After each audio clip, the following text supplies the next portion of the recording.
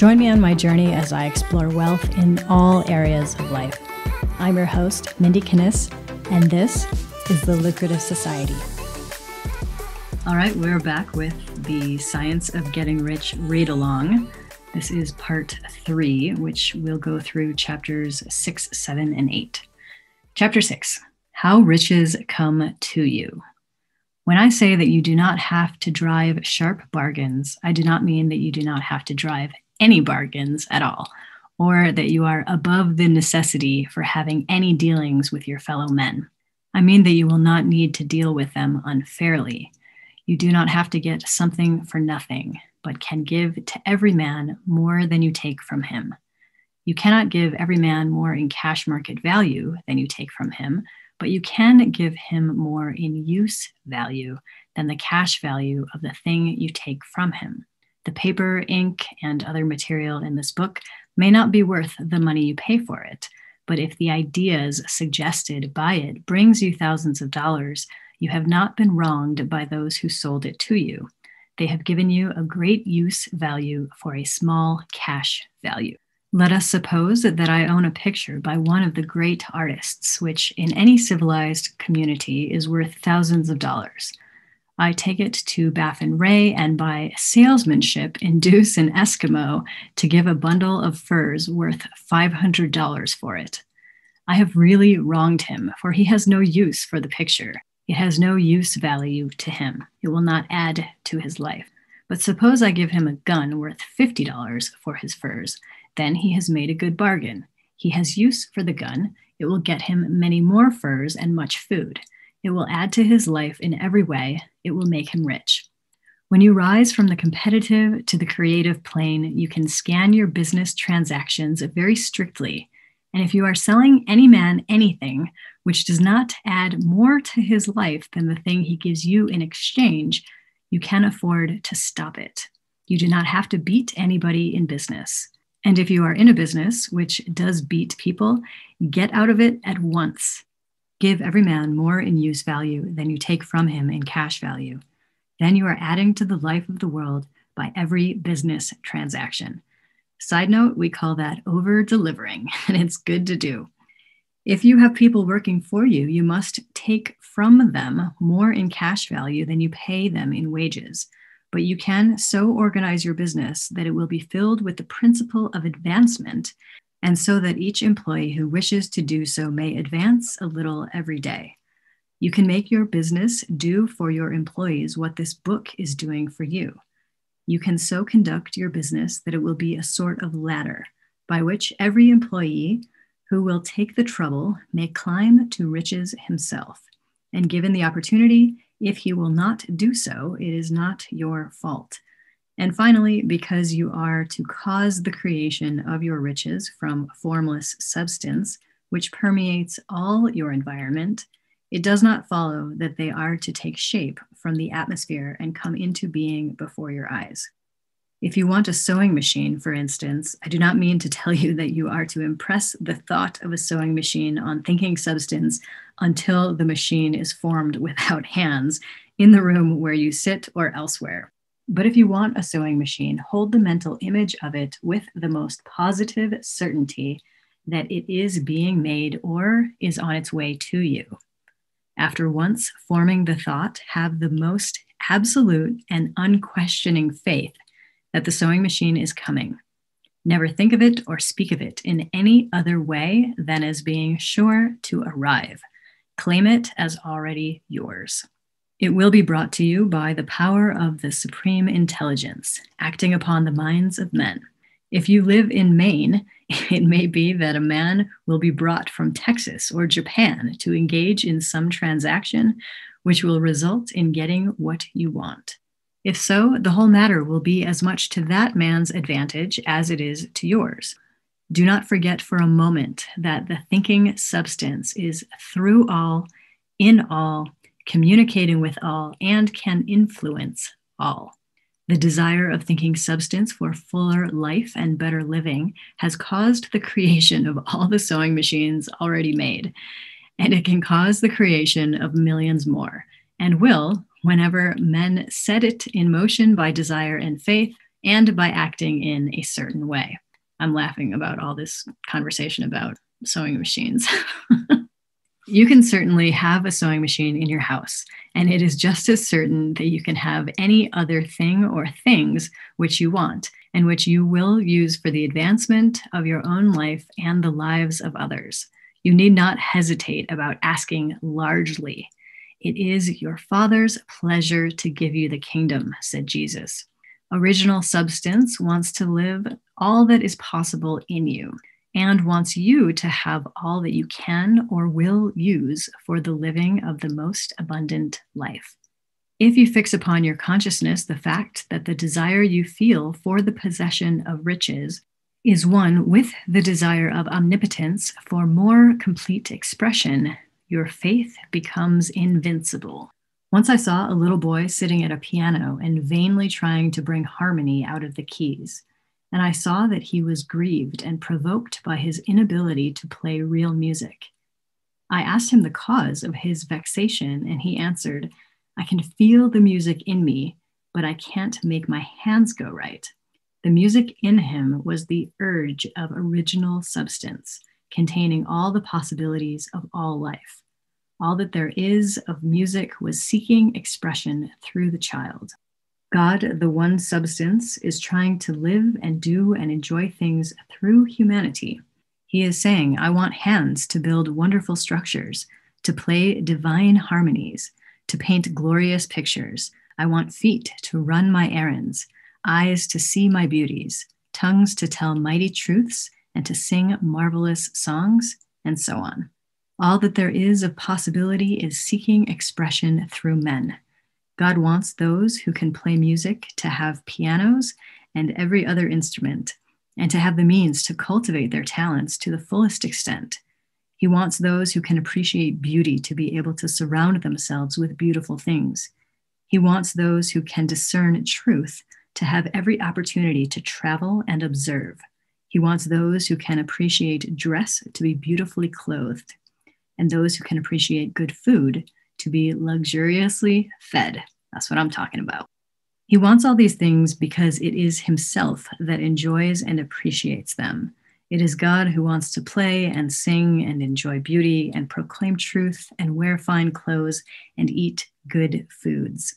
It is God that worketh in you to will and to do, said Paul.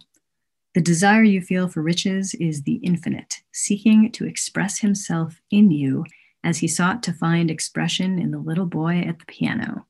So you need not hesitate to ask largely. Your part is to focalize and express the desire to God. This is a difficult point with most people. They retain something of the old idea that poverty and self-sacrifice are pleasing to God. They look upon poverty as a part of the plan, a necessity of nature. They have the idea that God has finished his work and made all that he can make, and that the majority of men must stay poor because there is not enough to go around. They hold to so much of this erroneous thought that they feel ashamed to ask for wealth.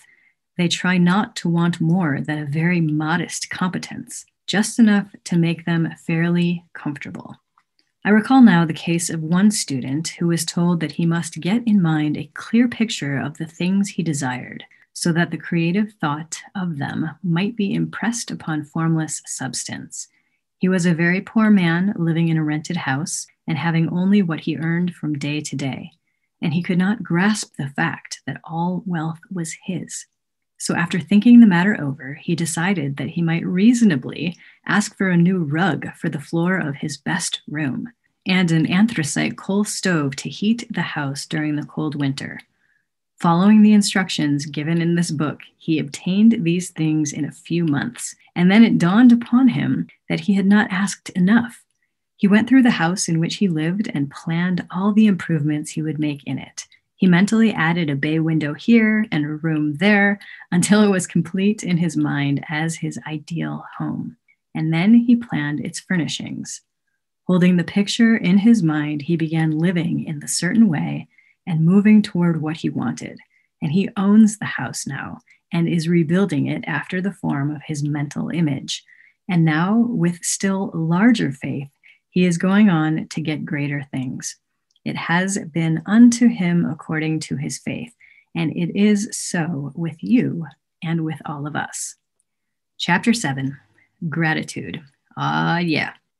The illustrations given in the last chapter will have conveyed to the reader the fact that the first step toward getting rich is to convey the idea of your wants to the formless substance. This is true, and you will see that in order to do so, it becomes necessary to relate yourself to the formless intelligence in a harmonious way. To secure this harmonious relation is a matter of such primary and vital importance that I shall give some space to its discussion here and give you instructions which, if you follow them, will be certain to bring you into perfect unity of mind with God. The whole process of mental adjustment and atonement can be summed up in one word: gratitude. First, you believe that there is one intelligent substance from which all things proceed. Second, you believe that this substance gives you everything you desire. And third, you relate yourself to it by a feeling of deep and profound gratitude. Many people who order their lives rightly in all other ways are kept in poverty by their lack of gratitude. Having received one gift from God, they cut the wires which connect them with Him by failing to make acknowledgement. It is easy to understand that the nearer we live to the source of wealth, the more wealth we shall receive. And it is easy also to understand that the soul that is always grateful lives in closer touch with God than the one which never looks to Him in thankful acknowledgement. Let me just read part of that again. The nearer we live to the source of wealth, the more wealth we shall receive. I love that. The more gratefully we fix our minds on the Supreme, when good things come to us, the more good things we will receive, and the more rapidly they will come. And the reason simply is that the mental attitude of gratitude draws the mind into closer touch with the source from which the blessings come. If it is a new thought to you that gratitude brings your whole mind into closer harmony with the creative energies of the universe, consider it well, and you will see that it is true. The good things you already have come to you along the line of obedience to certain laws. Gratitude will lead your mind out along the ways by which things come, and it will keep you in close harmony with creative thought and prevent you from falling into competitive thought. Gratitude alone can keep you looking toward the all and prevent you from falling into the error of thinking of the supply as limited. And to do that would be fatal to your hopes. There is a law of gratitude, and it is absolutely necessary that you should observe the law if you are to get the results you seek. The law of gratitude is the natural principle that action and reaction are always equal and in opposite directions.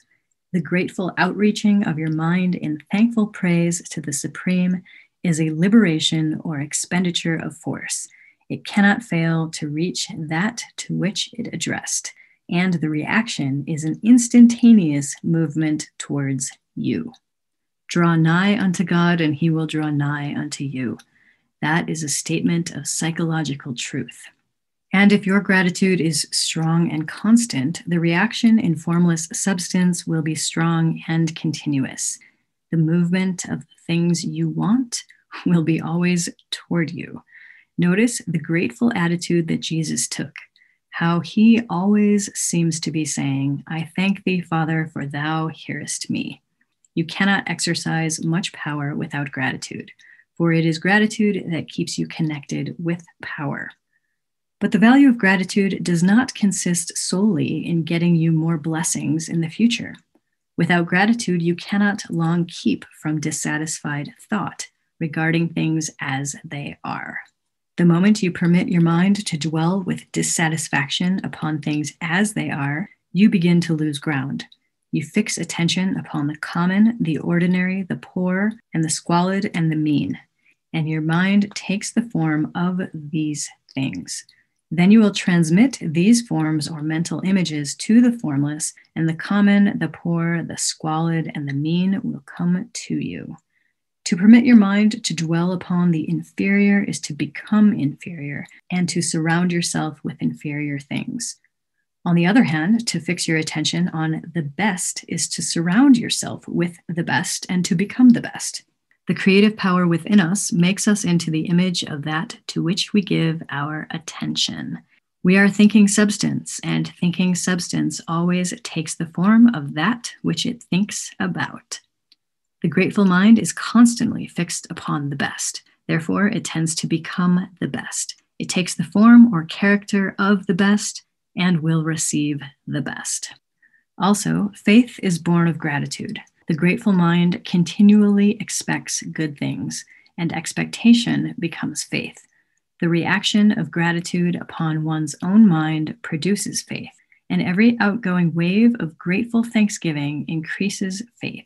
He who has no feeling of gratitude cannot long retain a living faith. And without a living faith, you cannot get rich by the creative method, as we shall see in the following chapters.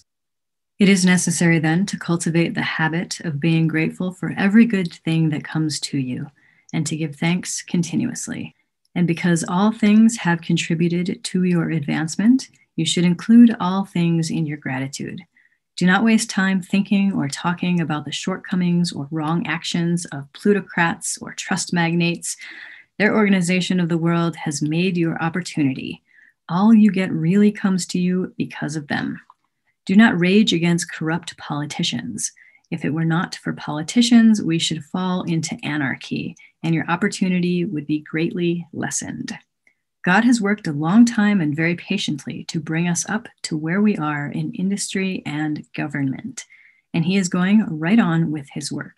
There is not the least doubt that he will do away with plutocrats, trust magnates, captains of industry, and politicians as soon as they can be spared. But in the meantime, behold, they are all very good. Remember that they are all helping to arrange the lines of transmission along which your riches will come to you, and be grateful to them all.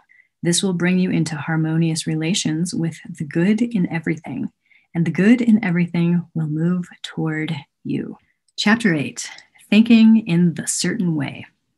Turn back to chapter 6 and read again the story of the man who formed a mental image of his house, and you will get a fair idea of the initial step toward getting rich.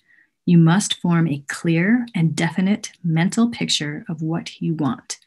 You cannot transmit an idea unless you have it yourself.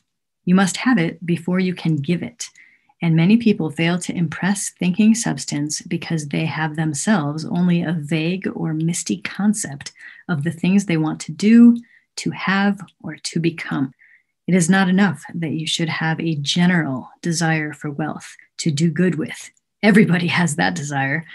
It is not enough that you should have a wish to travel, see things, live more, etc. Everybody has those desires also. If you were going to send a wireless message to a friend, you would not send the letters of the alphabet in their order and let him construct the message for himself, nor would you take words at random from the dictionary. You would send a coherent sentence, one which meant something. When you try to impress your wants upon substance, remember that it must be done by a coherent statement. You must know what you want and be definite. You can never get rich or start the creative power into action by sending out unformed longings and vague desires.